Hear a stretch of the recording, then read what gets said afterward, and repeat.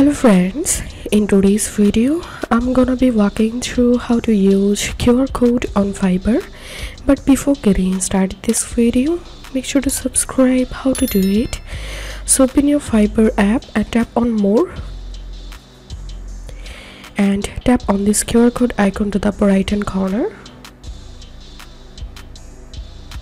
and now you can scan any QR code. And to see your QR code, tap on my QR code, and here you will get your own QR code.